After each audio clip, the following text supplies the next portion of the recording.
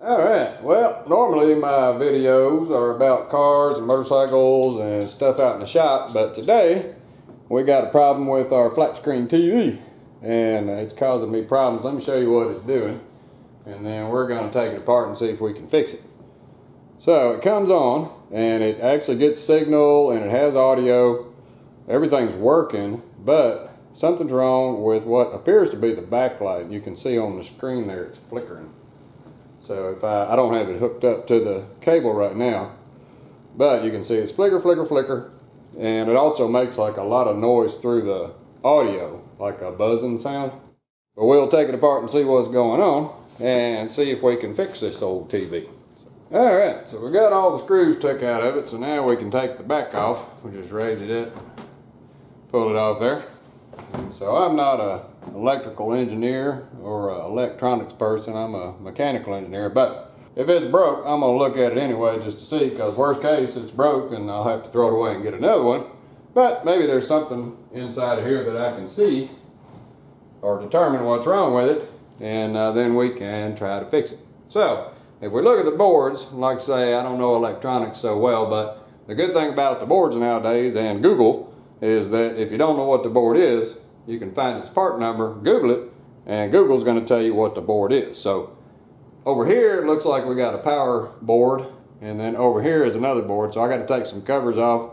So it must be between this board and a few other boards laying around. So we'll take the cover off that one and look that one up and see what it is, because if it is my backlight, maybe that's my backlight board or an inverter, something like that that drives that, and maybe something's just gone wrong with the inverter. Maybe I got to replace that board, or maybe there's just a component on it that I can find that's gone bad.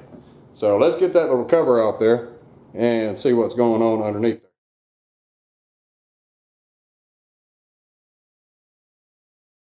there. Alright, so to get this off here, it doesn't feel like it wants to come up. It's almost like it's sticky, something sticky holding it. So I'm going to wiggle on it a little bit and see if I can't get it. There we go. Yeah, so it's got a little sticky mat back behind it right here. It's probably a heat sink for those big old circuits right there. So let's get that and stick that back on top of them. I'd say that's some type of conductive material there that keeps those guys cool, because they're really warm just from turning it on for a little while, trying to see what it's doing. Alright, so we got our part numbers on this board right here, and I googled them, and it turns out that this is the inverter board for the backlight, and I guess it's for the LCDs as well, but it's the backlight is what it says it's for. So I'd give odds this thing may be my problem. So now I got it exposed, so what I'm going to do is I'm going to plug things up, and I'm going to see when I power it up without the back on it, does it flicker and what does it do? Alright, so I got me an insulated screwdriver, and I'm just going to touch that board and just see if anything's going on, because now it's not doing it. So it may be something to do with that board, and because I took all the screws out, maybe something's contacting again. So we'll see. So let's turn it back off and just verify that this board is actually the backlight. So what I'm going to do is just unplug it. This is the main harness coming out of the power supply. And so I'm going to unplug that, and then I'm going to power it up and see if I see the lights come on the backlight. Yeah, so without that board connected up, it doesn't do anything. So let me connect that back up. Yeah, so that's definitely my lights, because you can see them come on here in the background. And so you can see those lights light up. So this is definitely the LCD board, and I can also hear what that humming noise is. It's the power supply. It sounds like it's making a big humming noise, so it must be this board is overloading things. So let's turn it back off, and we'll take that board off, and then we're going to see if we can find anything wrong with it. Maybe we just have to replace that board. So let me get that turned back off and get it unplugged, and then we'll take the board back loose. Just have to pick up on it real easy and see if we can't break it free. There we go. Oh, I forgot that little guy. Pull that connector off. It's a little tiny ribbon one. There we go. So there's our board. And as we can see, doesn't look like much going on that side of the board. This side looks like it's got some big old circuits on it and they get really, really warm. And we got some capacitors and we got some electronics. But if you notice, first thing I noticed when I took it off, something on this board has gotten hot because look at that. You can see the soot that's come off something. So this is probably my problem because this stuff right here is called magic smoke. And when that magic smoke gets out of the circuit board, then it doesn't work. So that's why they call it magic smoke, because it's what makes everything work. It's all that smoke right there. So something has happened to something in here and it is charted up. So now with that much smoke coming out, I ought to be able to see something on this board that got burnt. And let's just see if we can figure out what the problem is. Alright, so let's take a close look at this board right here, because with that much smoke, somebody's got to be burnt. And maybe it's something easy. And so I can tell you right now, if I'm looking, it looks like these capacitors right here are blown out. Because as you can see, let me zoom down in there real close. And they carry a lot of weight, so it makes sense. It's kind of like a motor trying to start like one of my tools out in the shop. It has to have the capacitors to give it enough juice to kick over, and without these capacitors it's probably not able to fire the inverters or the ballasts or whatever those things are called for an LCD TV. It's not able to fire them to get them to light up.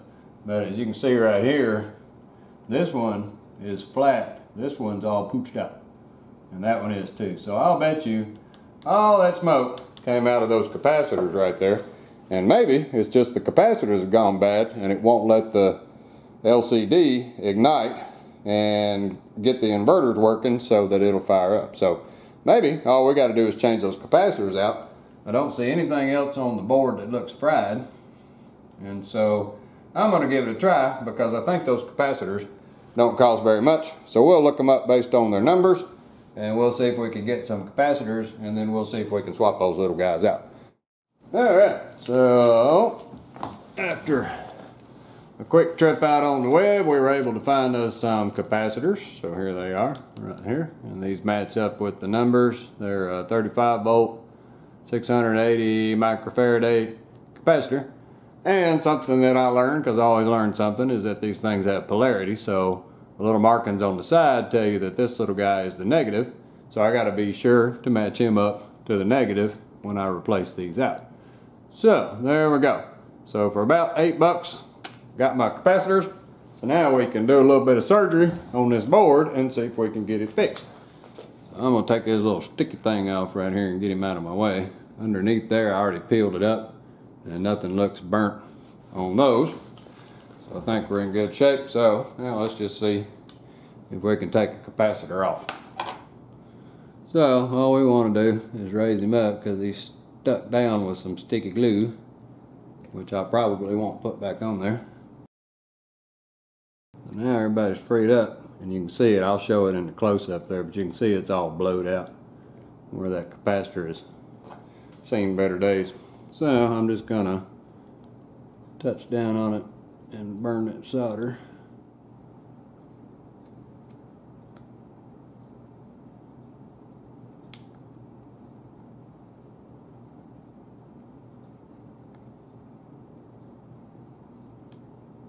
And there we go. So as we can see, the end of that thing has gotten all big. And so now what I got to do is put the new one back on there, and it came off like this. I can tell because my sticky stuff's on the back. And so this one is the marked one. And so what I got to do is take my new one and I got to put him in there with the marked one on that side. So I'm going to cut these little leads off and then we'll just stick him right back down. Do that 3 times and we'll be done. Like that. So now all we got to do is tin them.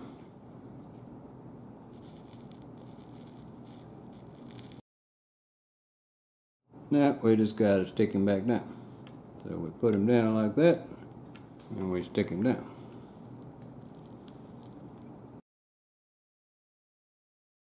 And there we go. He is stuck down. So there's one down. Now we just got to do these other two.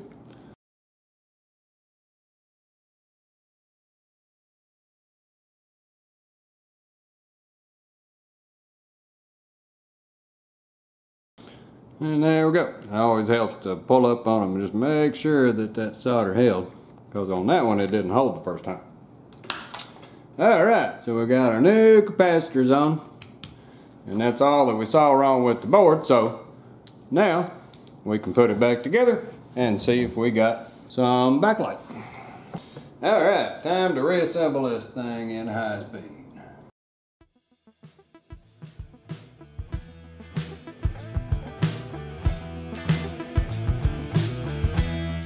Alright, so with the board back in and everything hooked up, let me turn the overhead light off so we can see when I fire it up, if those little areas right here, we can see that light lighting up. See if it's powered up and not making any noise. So let's get it plugged in again.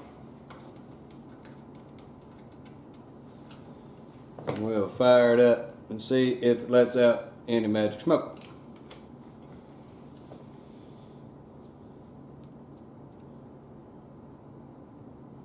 Oh, quiet as a mouse now. Look, it's all lit up and there's absolutely no noise coming out of the power supply.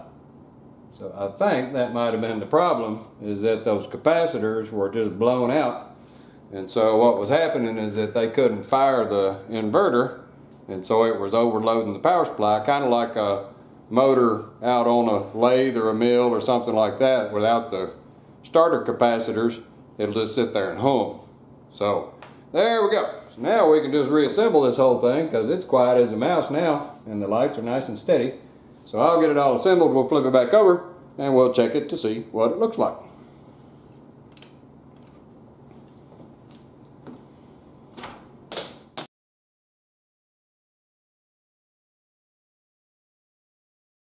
Alright, so we're all back together, flip back over. So now let's plug the power in and see what the display looks like. We got it powered up and turn her on. Still got my Vizio light visible. Now let's see what it do.